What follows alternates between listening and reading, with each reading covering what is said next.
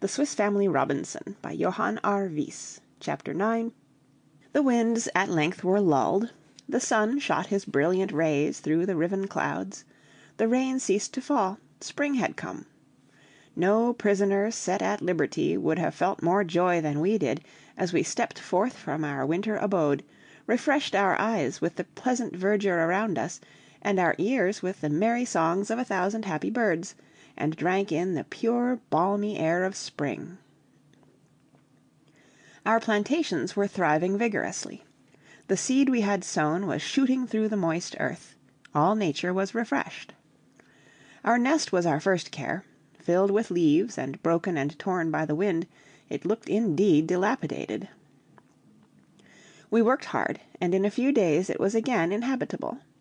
My wife begged that I would now start her with the flax, and as early as possible I built a drying oven, and then prepared it for her use. I also, after some trouble, manufactured a beetle reel and spinning wheel, and she and Franz were soon hard at work, the little boy reeling off the thread his mother spun. I was anxious to visit Tentholm, for I feared that much of our precious stores might have suffered.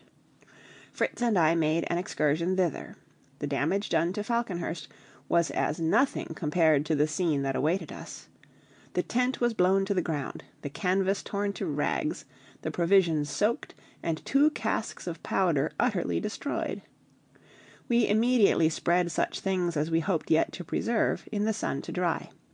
The pinnace was safe, but our faithful tub-boat was dashed in pieces, and the irreparable damage we had sustained made me resolve to contrive some safer and more stable winter quarters before the arrival of the next rainy season.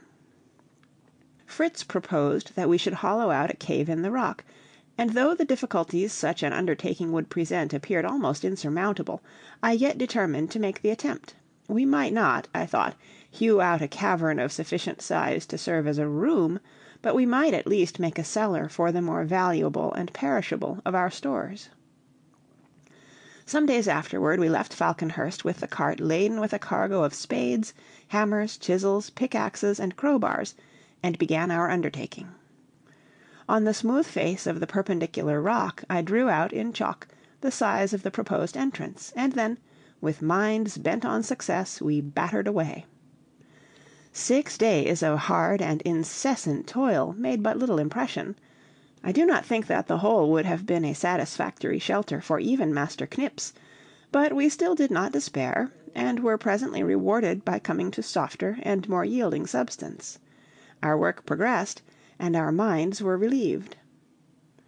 On the 10th day, as our persevering blows were falling heavily, Jack, who was working diligently with a hammer and crowbar, shouted, "Gone, father!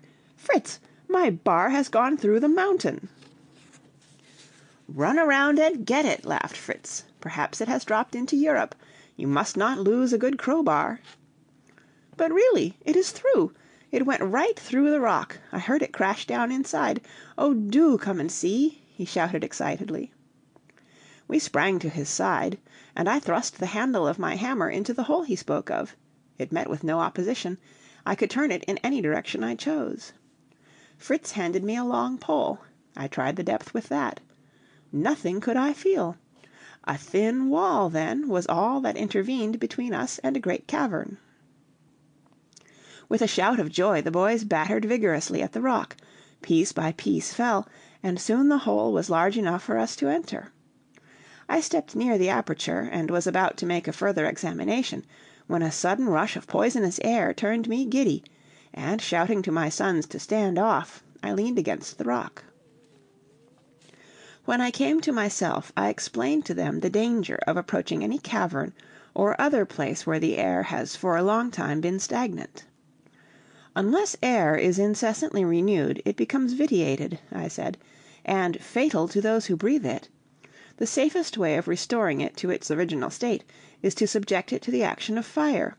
A few handfuls of blazing hay thrown into this hole may, if the place is small, sufficiently purify the air within to allow us to enter without danger. We tried the experiment. The flame was extinguished the instant it entered. Though bundles of blazing grass were thrown in, no difference was made. I saw that we must apply some more efficacious remedy, and sent the boys for a chest of signal rockets we had brought from the wreck. We let fly some dozens of these fiery serpents, which went whizzing in and disappeared at apparently a vast distance from us. Some flew like radiant meteors round, lighted up the mighty circumference, and displayed, as by a magician's wand, a sparkling, glittering roof. They looked like avenging dragons driving a foul, malignant fiend out of a beauteous palace. We waited for a little while after these experiments, and I then again threw in lighted hay. It burned clearly. The air was purified. Fritz and I enlarged the opening, while Jack, springing on his buffalo, thundered away to Falconhurst, to bear the great and astonishing news to his mother. Great must have been the effect of Jack's eloquence on those at home, for the timbers of the bridge were soon again resounding under the swift but heavy tramp of his steed, and he was quickly followed by the rest of our party in the cart. All were in the highest state of excitement. Jack had stowed in the cart all the candles he could find, and we now, lighting these, shouldered our arms and entered. I led the way, sounding the ground as I advanced with a long pole, that we might not fall unexpectedly into any great hole or chasm. Silently we marched, the mother, the boys, and even the dogs seeming overawed with the grandeur and beauty of the scene. We were in a grotto of diamonds, a vast cave of glittering crystal. The candles reflected on the walls a golden light, bright as the stars of heaven, while great crystal pillars rose from the floor like mighty trees, mingling their branches high above us, and drooping in hundreds of stalactites, which sparkled and glittered with all the colors of the rainbow. The floor of this magnificent palace was formed of hard, dry sand, so dry that I saw at once that we might safely take up our abode therein, without the slightest fear of danger from damp. From the appearance of the brilliant crystals round about us, I suspected their nature. I tasted a piece. This was a cavern of rock salt. There was no doubt about it. Here was an unlimited supply of the best and purest salt. But one thing detracted from my entire satisfaction and delight. Large crystals lay scattered here and there, which, detached from the roof, had fallen to the ground. This, if apt to recur, would keep us in constant peril. I examined some of the masses, and discovered that they had been all recently separated, and therefore concluded that the concussion of the air occasioned by the rockets had caused their fall. To satisfy ourselves, however, that there were no more pieces tottering above us, we discharged our guns from the entrance, and watched the effect. Nothing more fell. Our magnificent abode was safe. We returned to Falconhurst with minds full of wonder at our new discovery, and plans for turning it to the best possible advantage. Nothing was now talked of but the new house, how it should be arranged, how it should be fitted up. The safety and comfort of Falconhurst, which had at first seemed so great, now dwindled away in our opinion to nothing.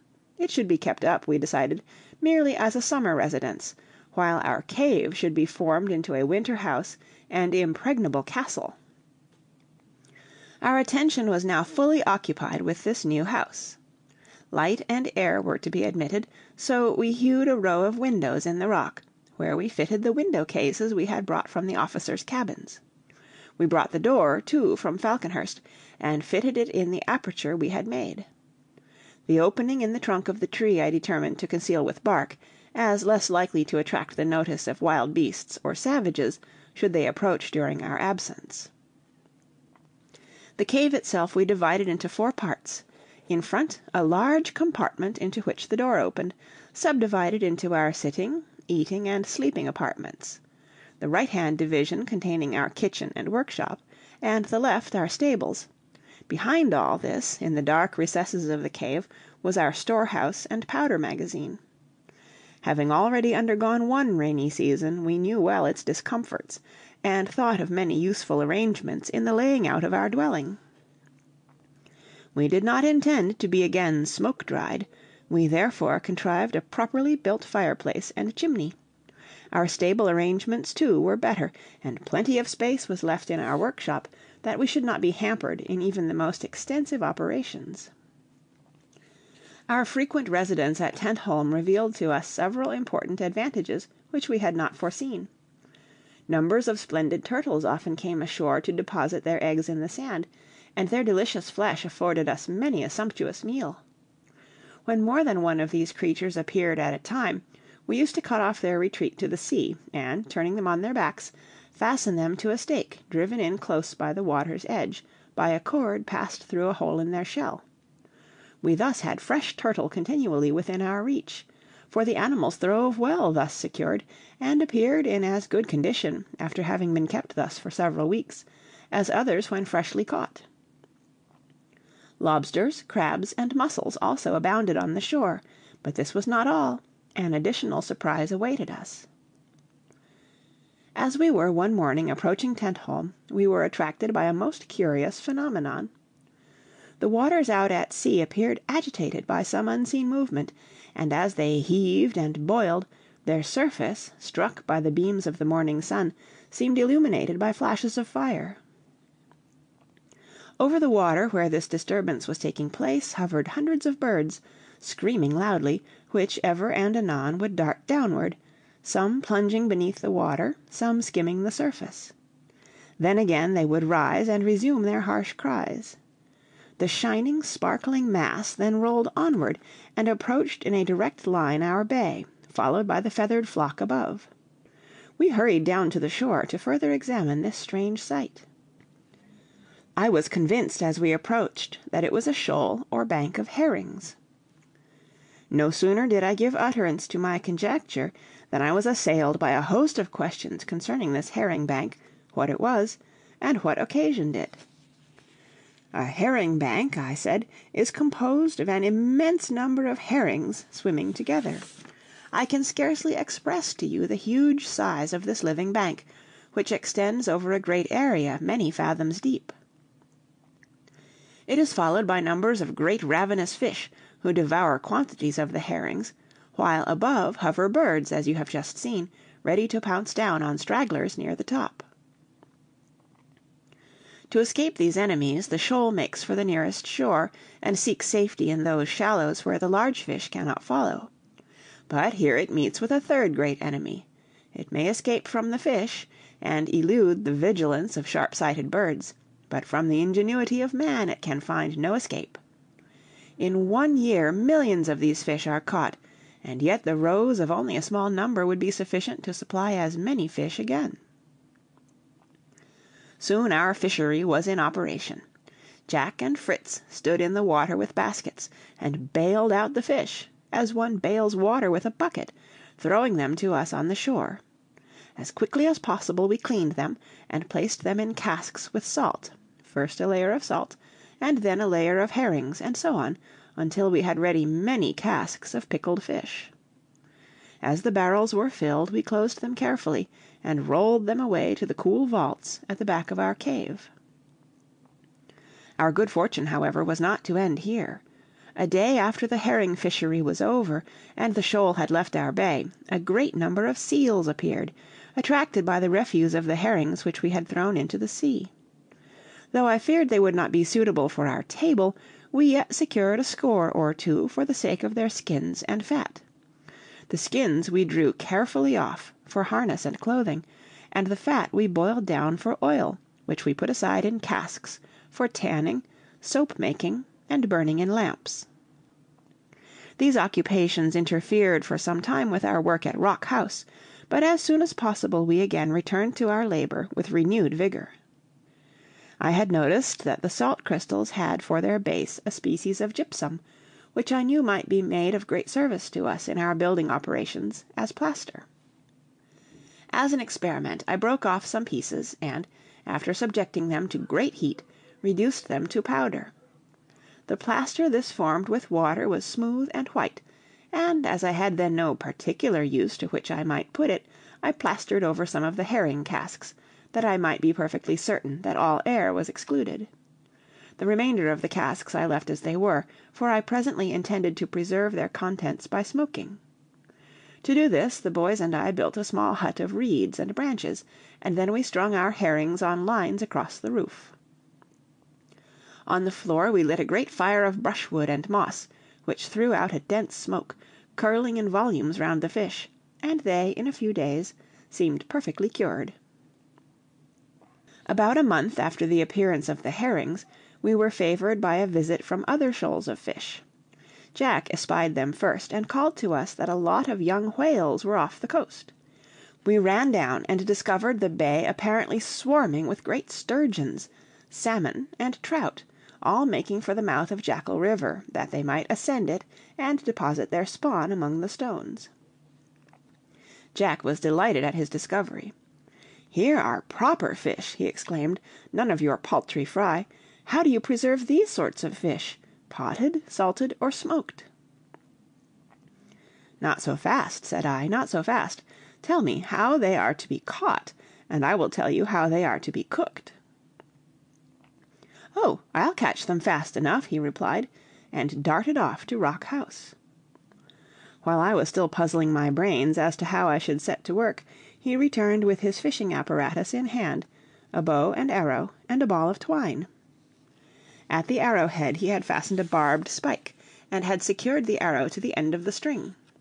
Armed with this weapon, he advanced to the river's edge. His arrow flew from the bow, and, to my surprise, struck one of the largest fish in the side. "Help, father, help!" he cried, as the great fish darted off, carrying arrow and all with it. "Help, or he will pull me into the water." I ran to his assistance, and together we struggled with the finny monster. He pulled tremendously, and lashed the water around him, but we held the cord fast, and he had no chance of escape. Weaker and weaker grew his struggles, and at length, exhausted by his exertions and loss of blood, he allowed us to draw him ashore.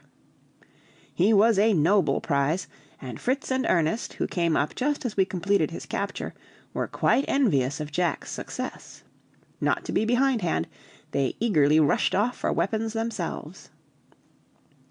We were soon all in the water, Fritz with a harpoon, Ernest with a rod and line, and I myself armed like Neptune with an iron trident, or, more properly speaking, perhaps, a pitchfork. Soon the shore was strewn with a goodly number of the finest fish; monster after monster we drew to land.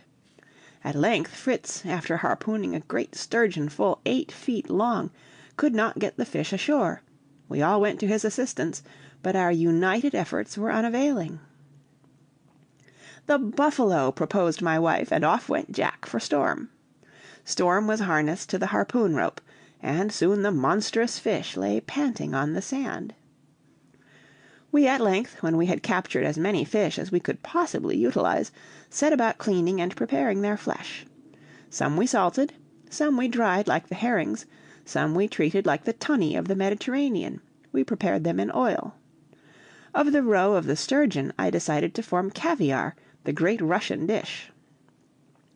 I removed from it all the membranes by which it is surrounded, washed it in vinegar, salted it, pressed out all the moisture caused by the wet-absorbing properties of the salt, packed it in small barrels, and stowed it away in our storehouse. I knew that of the sturgeon's bladder the best isinglass is made, so carefully collecting the air bladders from all those we had killed, I washed them and hung them up to stiffen. The outer coat or membrane I then peeled off, cutting the remainder into strips, technically called staples. These staples I placed in an iron pot over the fire, and when they had been reduced to a proper consistency, I strained off the glue through a clean cloth, and spread it out on a slab of stone in thin layers, letting them remain until they were dry. The substance I thus obtained was beautifully transparent, and promised to serve as an excellent substitute for glass in our window frames. Fortunately, in this beautiful climate, little or no attention was necessary to the kitchen garden; the seeds sprang up and flourished without apparently the slightest regard for the time or season of the year. Peas, beans, wheat, barley, rye, and Indian corn seemed constantly ripe, while cucumbers, melons, and all sorts of other vegetables grew luxuriantly. The success of our garden at Tentholm encouraged me to hope that my experiments at Falconhurst had not failed, and one morning we started to visit the spot. As we passed by the field from which the potatoes had been dug, we found it covered with barley, wheat, rye, and peas in profusion. I turned to the mother in amazement. "Where has this fine crop sprung from?" said I. "From the earth," she replied, laughing, "where Franz and I sowed the seed I brought from the wreck. The ground was ready tilled by you and the boys. All we had to do was to scatter the seed." I was delighted at the sight, and it augured well, I thought, for the success of my maize plantation. We hurried to the field. The crop had indeed grown well, and what was more, appeared to be duly appreciated. A tremendous flock of feathered thieves rose as we approached. Among them Fritz espied a few ruffled grouse, and, quick as thought, unhooding his eagle, he started him off in chase, then sprung on his onager and followed at full gallop. His noble bird marked out the finest grouse, and, soaring high above it, stooped and bore his prey to the ground. Fritz was close at hand, and, springing through the bushes, he saved the bird from death, hooded the eagle's eyes, and returned triumphantly. Jack had not stood idle, for, slipping his pet, Fangs, he had started him among some quails who remained upon the field, and to my surprise the jackal secured some dozen of the birds, bringing them faithfully to his master's feet. We then turned our steps toward Falconhurst, where we were refreshed by a most delicious drink the mother prepared for us, the stems of the young Indian corn, crushed, strained, and mixed with water and the juice of the sugar cane. We then made preparations for an excursion the following day, for I wished to establish a sort of semi-civilized farm at some distance from Falconhurst, where we might place some of our animals, which had become too numerous with our limited means to supply them with food. In the large cart, to which we harnessed the buffalo, cow, and ass, we placed a dozen fowls, 4 young pigs, 2 couple of sheep, and as many goats, and a pair of hens and 1 cock grouse.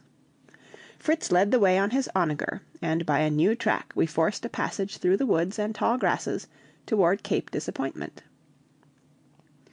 The difficult march was at length over, and we emerged from the forest upon a large plain covered with curious little bushes.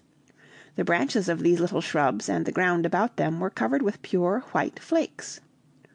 "Snow! Snow!" exclaimed Franz. "Oh, mother, come down from the cart and play snowballs. This is jolly, much better than the ugly rain." I was not surprised at the boy's mistake, for indeed the flakes did look like snow; but before I could express my opinion, Fritz declared that the plant must be a kind of dwarf cotton tree. We approached nearer, and found he was right. Soft fine wool enclosed in pods, and still hanging on the bushes or lying on the ground, abounded in every direction. We had indeed discovered this valuable plant. The mother was charmed, and gathering a great quantity in 3 capacious bags, we resumed our journey. Crossing the cotton field, we ascended a pretty wooded hill. The view from the summit was glorious, luxuriant grass at our feet, stretching down the hillside, dotted here and there with shady trees, among which gushed down a sparkling brook, while below lay the rich green forest, with the sea beyond. What better situation could we hope to find for our new farm? Pasture, water, shade, and shelter, all were here. We pitched our tent, built our fireplace, and leaving the mother to prepare our repast, Fritz and I selected a spot for the erection of our shed. We soon found a group of trees, so situated that the trunks would serve as posts for our intended building. Thither we carried all our tools, and then, as the day was far advanced, enjoyed our supper, and lay down upon most comfortable beds, which the mother had prepared for us with the cotton. The group of trees we had selected was exactly suited to our purpose, for it formed a regular rectilinear figure, the greatest side of which faced the sea. I cut deep mortices in the trunks about 10 feet from the ground, and again 10 feet higher up to form a second story. In these mortices I inserted beams, thus forming a framework for my building, and then, making a roof of laths, I overlaid it with bark, which I stripped from a neighboring tree, and fixed with acacia thorns, and which would effectually shoot off any amount of rain. While clearing up the scraps of bark and other rubbish for fuel for our fire, I noticed a peculiar smell, and stooping down I picked up pieces of the bark, some of which, to my great surprise, I found was that of the terebinth tree, and the rest that of the American fir. The goats, too, made an important discovery among the same heap, for we found them busily rooting out pieces of cinnamon, a most delicious and aromatic spice. "From the fir," said I to the boys, "we get turpentine and tar, and thus it is that the fir tree becomes such a valuable article of commerce. So we may look forward to preparing pitch for our yacht, with tar and oil, you know, and cart grease, too, with tar and fat. I do not know that you will equally appreciate the terebinth tree.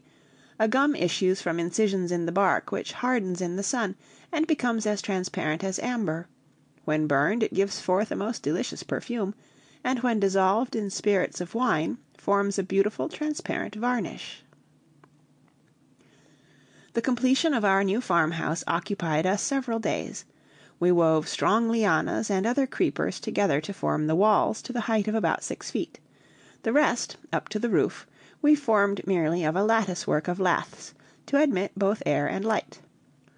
Within we divided the house into 3 parts, one subdivided into stalls for the animals, a second fitted with perches for the birds, and a third simply furnished with a rough table and benches, to serve as a sleeping apartment for ourselves when we should find it necessary to pay the place a visit.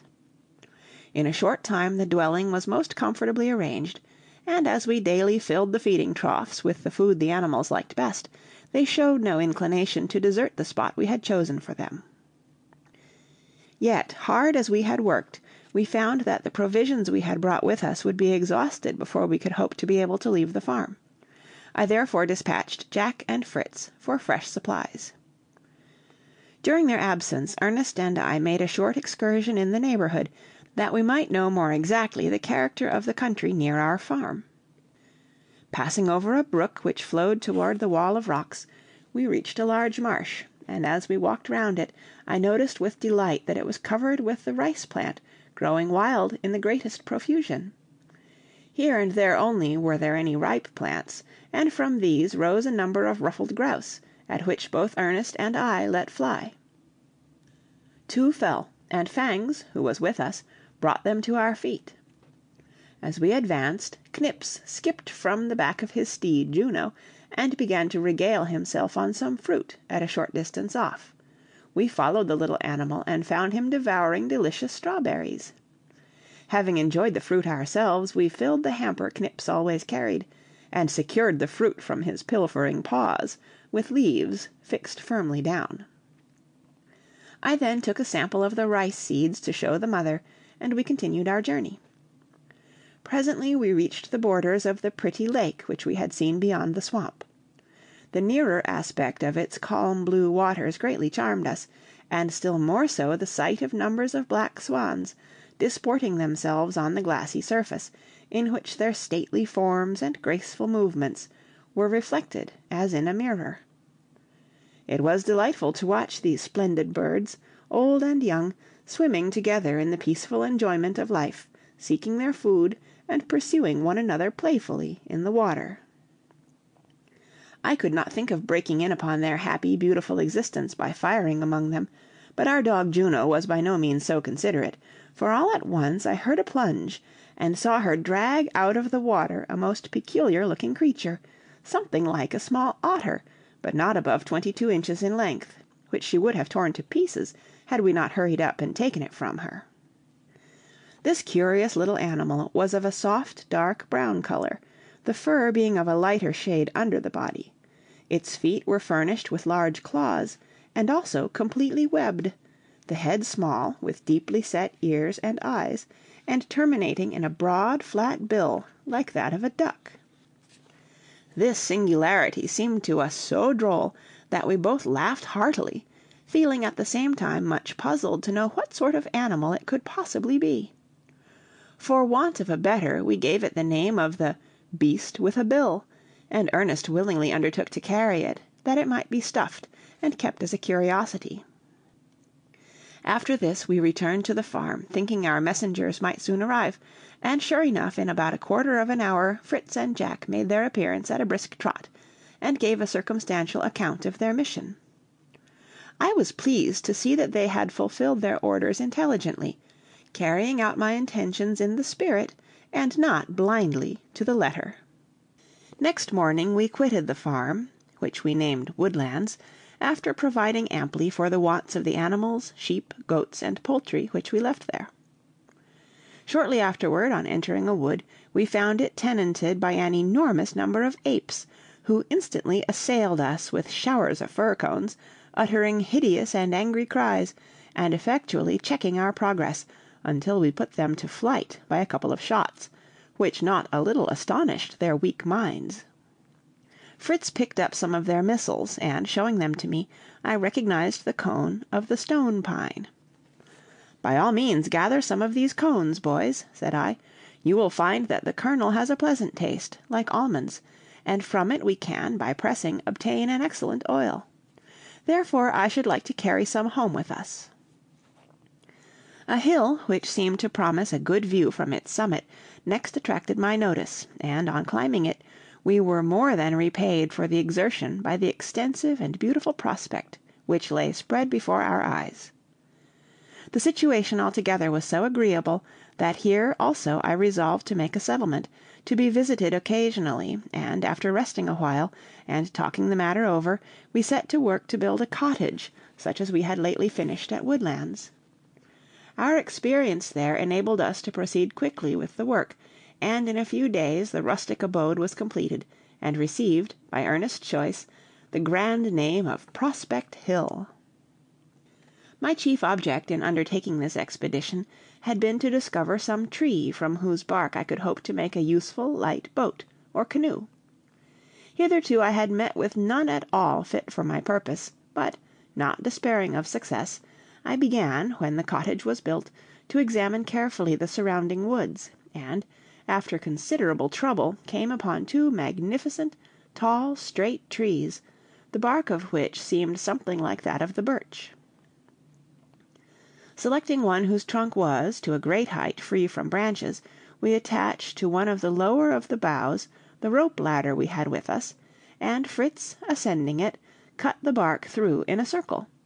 I did the same at the foot of the tree, and then, from between the circle, we took a narrow, perpendicular slip of bark entirely out, so that we could introduce the proper tools by which gradually to loosen and raise the main part, so as finally to separate it from the tree uninjured and entire. This we found possible because the bark was moist and flexible. Great care and exertion was necessary, as the bark became detached, to support it until the whole was ready to be let gently down upon the grass. This seemed a great achievement, but our work was by no means ended, nor could we venture to desist from it until, while the material was soft and pliable, we had formed it into the shape we desired for the canoe. In order to do this, I cut a long triangular piece out of each end of the roll, and, placing the sloping parts one over the other, I drew the ends into a pointed form, and secured them with pegs and glue. This successful proceeding had, however, widened the boat and made it too flat in the middle, so that it was necessary to put ropes round it, and tighten them until the proper shape was restored, before we could allow it to dry in the sun.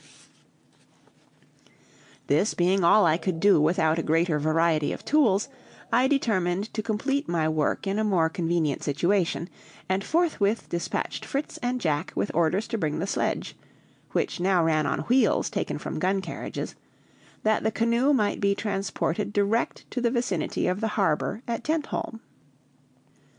During their absence I fortunately found some wood naturally curved, just suited for ribs to support and strengthen the sides of the boat. When the two lads returned with the sledge, it was time to rest for the night, but with early dawn we were again busily at work. The sledge was loaded with the new boat and everything else we could pack into it, and we turned our steps homeward, finding the greatest difficulty, however, in getting our vehicle through the woods. We crossed the bamboo swamp, where I cut a fine mast for my boat, and came at length to a small opening or defile in the ridge of rocks, where a little torrent rushed from its source down into the larger stream beyond. Here we determined to make a halt, in order to erect a great earth wall across the narrow gorge, which, being thickly planted with prickly pear, Indian fig, and every thorny bush we could find, would in time form an effectual barrier against the intrusion of wild beasts, the cliffs being, to the best of our belief, in every other part inaccessible. For our own convenience we retained a small winding path through this barrier, concealing and defending it with piles of branches and thorns, and also we contrived a light drawbridge over the stream, so that we rendered the pass altogether a very strong position, should we ever have to act on the defensive. This work occupied 2 days, and continuing on our way, we were glad to rest at Falconhurst, before arriving, quite tired and worn out, at Tentholm. It took some time to recruit our strength after this long and fatiguing expedition, and then we vigorously resumed the task of finishing the canoe. The arrangements, I flattered myself, were carried out in a manner quite worthy of a shipbuilder. A mast, sails, and paddles were fitted, but my final touch, although I prized it highly and considered it a grand and original idea, would no doubt have excited only ridicule and contempt had it been seen by a naval man. My contrivance was this: I had a couple of large, air-tight bags made of the skins of the dogfish, well tarred and pitched, inflated, and made fast on each side of the boat, just above the level of the water. These floats, however much she might be loaded, would effectually prevent either the sinking or capsizing of my craft. I may as well relate in this place what I omitted at the time of its occurrence. During the rainy season our cow presented us with a bull calf, and that there might never be any difficulty in managing him, I, at a very early age, pierced his nose, and placed a short stick in it, to be exchanged for a ring when he was old enough. The question now came to be, who should be his master, and to what should we train him? "Why not teach him," said Fritz, "to fight the wild animals, and defend us like the fighting bulls of the Hottentots? That would be really useful." "I am sure I should much prefer a gentle bull to a fighting one," exclaimed his mother. "But do you mean to say tame oxen can be taught to act rationally on the defensive?" "I can but repeat what I have heard or read," replied I, "as regards the race of Hottentots who inhabit the south of Africa, among all sorts of wild and ferocious animals. The wealth of these people consists solely in their flocks and herds, and, for their protection, they train their bulls to act as guards. These courageous animals keep the rest from straying away, and when danger threatens, they give instant notice of it, drive the herd together in a mass, the calves and young cows being placed in the center; around them the bulls and strong oxen make a formidable circle with their horned heads turned to the front, offering determined resistance to the fiercest foe. These fighting bulls will even sometimes rush with dreadful bellowing to meet the enemy, and should it be a mighty lion or other strong and daring monster, sacrifice their own lives in defense of the herd. It is said that formerly, when Hottentot tribes made war on one another, it was not unusual to place a troop of these stout-hearted warriors in the van of the little army, when their heroism led to decisive victory on one side or the other. But," continued I, "although I can see you are all delighted with my description of these fine warlike animals, I think we had better train this youngster to be a peaceable bull. Who is to have charge of him?" Ernest thought it would be more amusing to train his monkey than a calf. Jack, with the buffalo and his hunting jackal, had quite enough on his hands. Fritz was content with the onager. Their mother was voted mistress of the old gray donkey, and I myself being superintendent in chief of the whole establishment of animals, there remained only little Franz, to whose special care the calf could be committed. "What say you, my boy? Will you undertake to look after this little fellow?" "Oh, yes, father," he replied. "Once you told me about a strong man, I think his name was Milo, and he had a tiny calf, and he used to carry it about everywhere. It grew bigger and bigger, but still he carried it often, till at last he grew so strong that when it was quite a great big ox, he could lift it as easily as ever. And so, you see, if I take care of our wee calf, and teach it to do what I like, perhaps when it grows big I shall still be able to manage it, And then, oh, papa, do you think I might ride upon it?" I smiled at the child's simplicity and his funny application of the story of Milo of Cortona. "The calf shall be yours, my boy. Make him as tame as you can, and we will see about letting you mount him some day. But remember, he will be a great big bull long before you are nearly a man. Now, what will you call him?" "Shall I call him Grumble, father? Hear what a low muttering noise he makes." "Grumble will do famously." "Grumble, Grumble! Oh, it beats your buffalo's name hollow, Jack." "Not a bit," said he. "Why, you can't compare the two names. Fancy mother saying, 'Here comes Franz on Grumble,' but Jack riding on the Storm! Oh, it sounds sublime." We named the two puppies Bruno and Fawn, and so ended this important domestic business. For 2 months we worked steadily at our salt cave, in order to complete the necessary arrangement of partition walls, so as to put the rooms and stalls for the animals in comfortable order for the next long rainy season, during which time, when other work would be at a standstill, we could carry on many minor details for the improvement of the abode. We leveled the floors first with clay, then spread gravel mixed with melted gypsum over that, producing a smooth, hard surface, which did very well for most of the apartments; but I was ambitious of having 1 or 2 carpets, and set about making a kind of felt in the following way. I spread out a large piece of sailcloth, and covered it equally all over with a strong liquid made of glue and isinglass, which saturated it thoroughly. On it we then laid wool and hair from the sheep and goats, which had been carefully cleaned and prepared, and rolled and beat it until it adhered tolerably smoothly to the cloth. Finally, it became, when perfectly dry, a covering for the floor of our sitting room, by no means to be despised. One morning, just after these labors at the salt cave were completed, happening to awake unusually early, I turned my thoughts, as I lay waiting for sunrise, to considering what length of time we had now passed on this coast, and discovered to my surprise that the very next day would be the anniversary of our escape from the wreck. My heart swelled with gratitude to the gracious God who had then granted us deliverance, and ever since had loaded us with benefits, and I resolved to set to-morrow apart as a day of thanksgiving, in joyful celebration of the occasion. My mind was full of indefinite plans when I rose, and the day's work began as usual. I took care that everything should be cleaned, cleared, and set in order both outside and inside our dwelling, none, however, suspecting that there was any particular object in view. Other more private preparations I also made for the next day. At supper I made the coming event known to the assembled family. "Good people, do you know that to-morrow is a very great and important day? We shall have to keep it in honor of our merciful escape to this land, and call it Thanksgiving Day." Every one was surprised to hear that we had already been 12 months in the country. Indeed, my wife believed I might be mistaken, until I showed her how I had calculated regularly ever since the 31st of January, on which day we were wrecked, by marking off in my almanac the Sundays as they arrived for the remaining 11 months of the year. "Since then," I added, "I have counted 31 days. This is the 1st of February.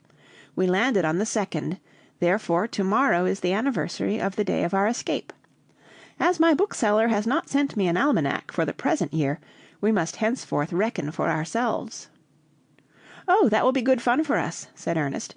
"We must have a long stick, like Robinson Crusoe, and cut a notch in it every day, and count them up every now and then, to see how the weeks and months and years go by." "That is all very well if you know for certain the number of days in each month and in the year.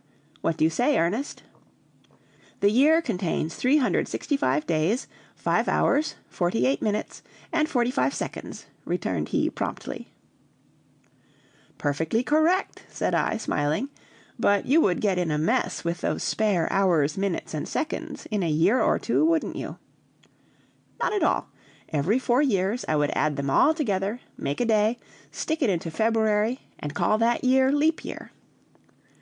"Well done, Professor Ernest! We must elect you Astronomer Royal in this our kingdom, and let you superintend and regulate everything connected with the lapse of time, clocks and watches included."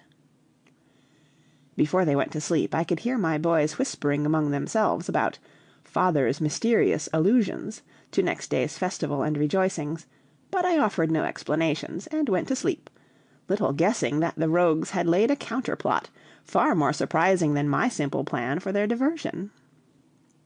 Nothing less than roar of artillery startled me from sleep at daybreak next morning. I sprang up, and found my wife as much alarmed as I was by the noise, otherwise I should have been inclined to believe it fancy.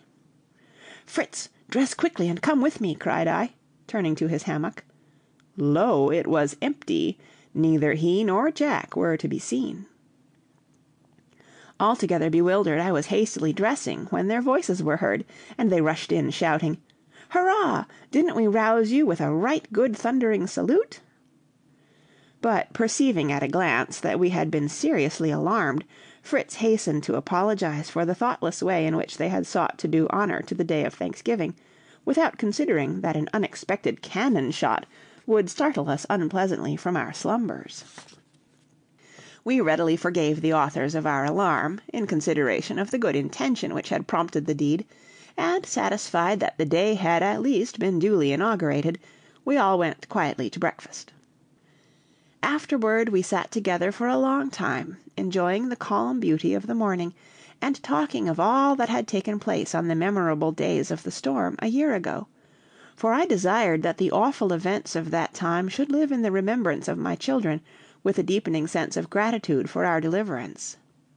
Therefore I read aloud passages from my journal, as well as many beautiful verses from the Psalms, expressive of joyful praise and thanksgiving, so that even the youngest among us was impressed and solemnized at the recollections of escape from a terrible death, and also led to bless and praise the name of the Lord our deliverer.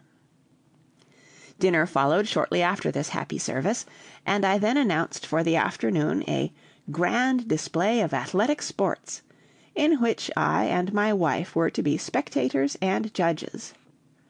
"Father, what a grand idea!" "Oh, how jolly! Are we to run races?" "And prizes! Will there be prizes, father?" "The judges offer prizes for competition in every sort of manly exercise," replied I. "Shooting, running, riding, leaping, climbing, swimming. We will have an exhibition of your skill in all. Now for it. Trumpeters, sound for the opening of the lists." Uttering these last words in a stentorian voice, and wildly waving my arms toward a shady spot, where the ducks and geese were quietly resting, had the absurd effect I intended. Up they all started in a fright, gabbling and quacking loudly, to the infinite amusement of the children, who began to bustle about in eager preparations for the contest, and begging to know with what they were to begin. "Let us have shooting first, and the rest when the heat of the day declines. Here is a mark I have got ready for you," said I, producing a board roughly shaped like a kangaroo, and of about the size of one. This target was admired, but Jack could not rest satisfied till he had added ears and a long leather strap for the tail. It was then fixed in the attitude most characteristic of the creature, and the distance for firing measured off. Each of the three competitors was to fire twice. Fritz hit the kangaroo's head each time, Ernest hit the body once, and Jack, by a lucky chance, shot the ears clean away from the head, which feat raised a shout of laughter. A second trial with pistols ensued, in which Fritz again came off victor. Then, desiring the competitors to load with small shot, I threw a little board as high as I possibly could up in the air, each in turn aiming at and endeavoring to hit it before it touched the ground. In this I found to my surprise that the sedate Ernest succeeded quite as well as his more impetuous brother Fritz. As for Jack, his flying board escaped wholly uninjured. After this followed archery, which I liked to encourage, foreseeing that a time might come when ammunition would fail, and in this practice I saw with pleasure that my elder sons were really skillful, while even little Franz acquitted himself well. A pause ensued, and then I started a running match. Fritz, Ernest, and Jack were to run to Falconhurst, by the most direct path. The first to reach the tree was to bring me, in proof of his success, a penknife I had accidentally left on the table in my sleeping room. At a given signal, away went the racers in fine style. Fritz and Jack, putting forth all their powers, took the lead at once, running in advance of Ernest, who started at a good steady pace, which I predicted he would be better able to maintain than such a furious rate as his brothers. But long before we expected to see them back, a tremendous noise of galloping caused us to look with surprise toward the bridge, and Jack made his appearance, thundering along on his buffalo, with the onager and the donkey tearing after him riderless, and the whole party in the wildest spirits. "Hullo!" cried I, "what sort of foot race do you call this, Master Jack?" He shouted merrily as he dashed up to us, then flinging himself off and saluting us in a playful way, "I very soon saw," said he, "that I hadn't a chance, so, renouncing all idea of the prize, I caught Storm and made him gallop home with me, to be in time to see the others come puffing in. Lightfoot and old Grizzle chose to join me; I never invited them." By and by the other boys arrived, Ernest holding up the knife in token of being the winner, and after hearing all particulars about the running, and that he had reached Falconhurst 2 minutes before Fritz, we proceeded to test the climbing powers of the youthful athletes. In this exercise Jack performed wonders. He ascended with remarkable agility the highest palms whose stems he could clasp.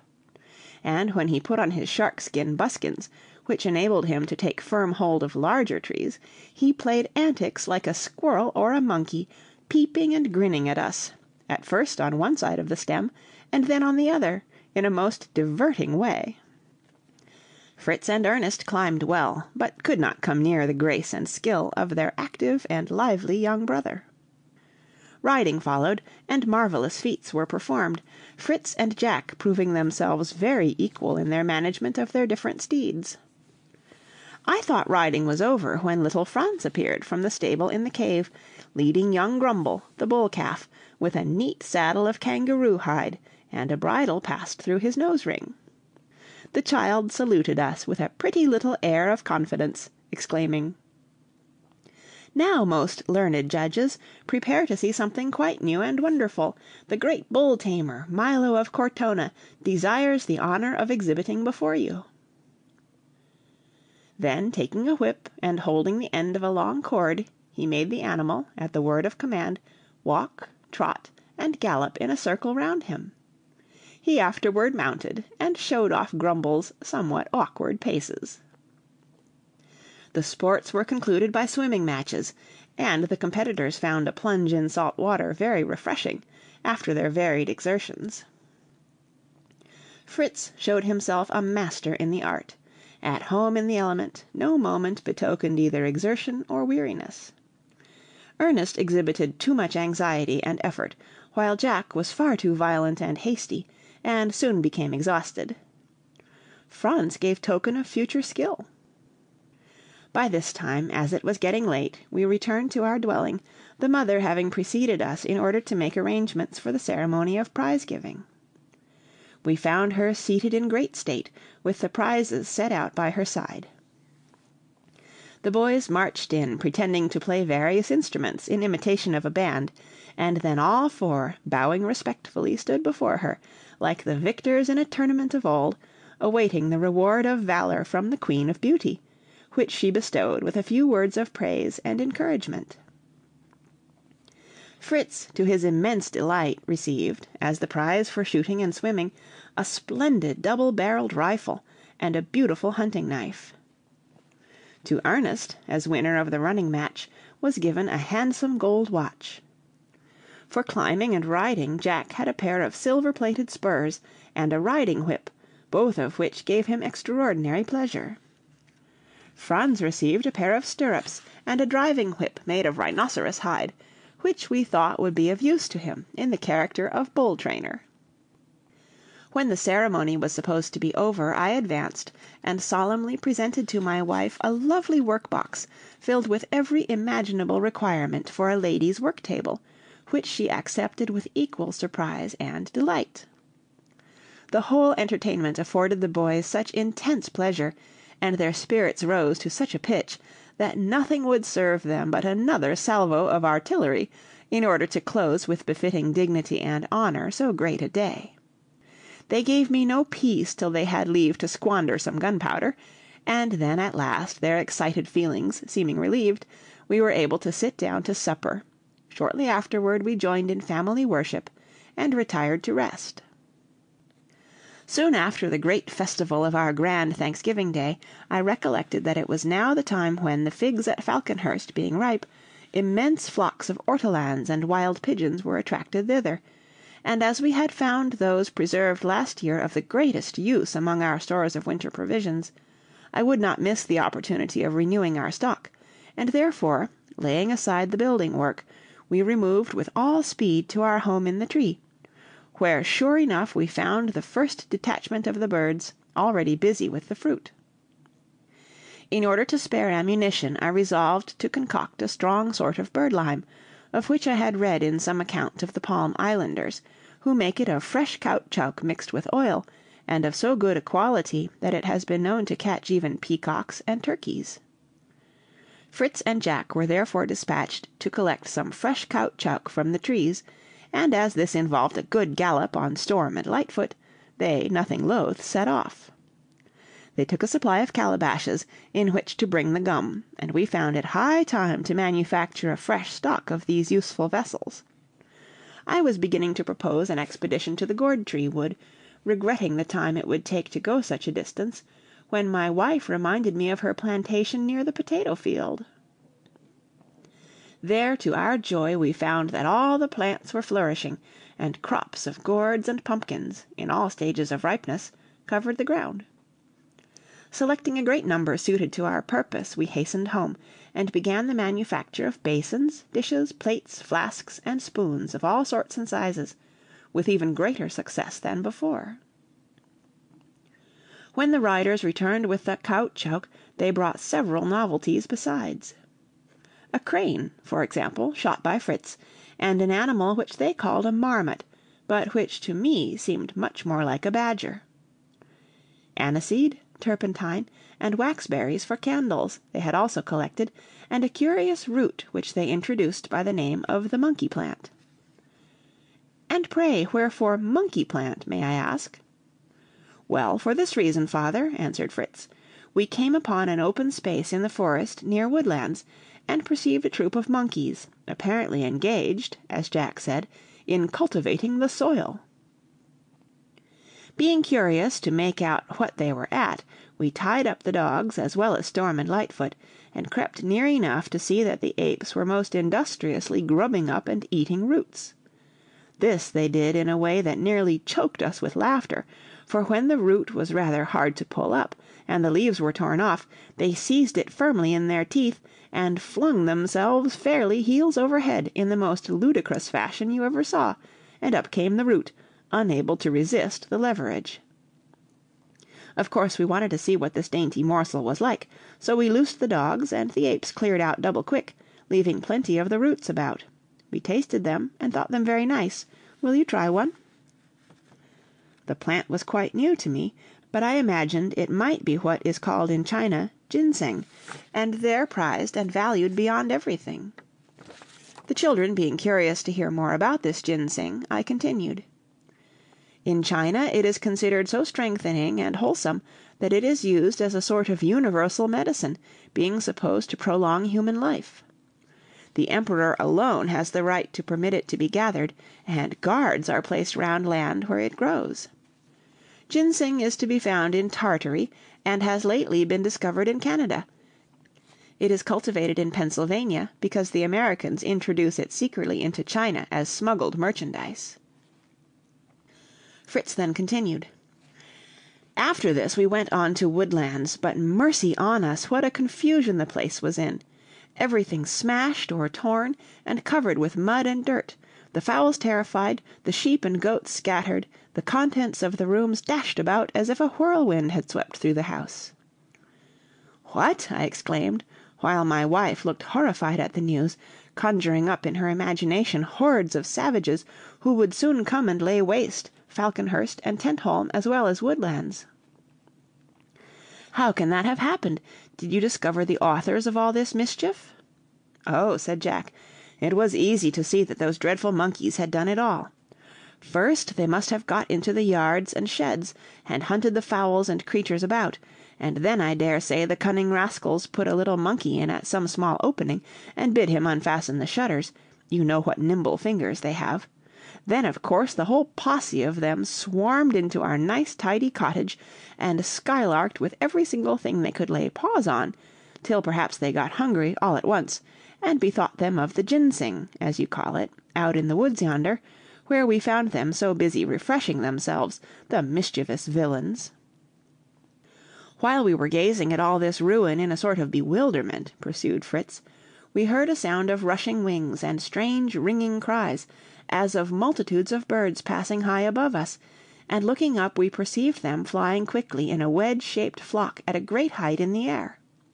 They began gradually to descend, taking the direction of the lake, and separated into a number of small detachments, which followed in a long straight line, and at a slower rate, the movements of the leaders, who appeared to be examining the neighborhood. We could now see what large birds they must be, but dared not show ourselves or follow them, lest they should take alarm. Presently, and with one accord, they quickened their motion, just as if the band had begun to play a quick march after a slow one, and rapidly descended to earth in a variety of lively ways, and near enough for us to see that they must be cranes. Some alighted at once, while others hovered sportively over them. Many darted to the ground, and, just touching it, would soar again upward with a strong but somewhat heavy flight. After gambolling in this way for a time, the whole multitude, as though at the word of command, alighted on the rice fields, and began to feast on the fresh grain. We thought now was our time to get a shot at the cranes, and cautiously approached, but they were too cunning to let themselves be surprised, and we came unexpectedly upon their outposts or sentinels, who instantly sprang into the air, uttering loud trumpet-like cries, upon which the whole flock arose and followed them with a rush like a sudden squall of wind.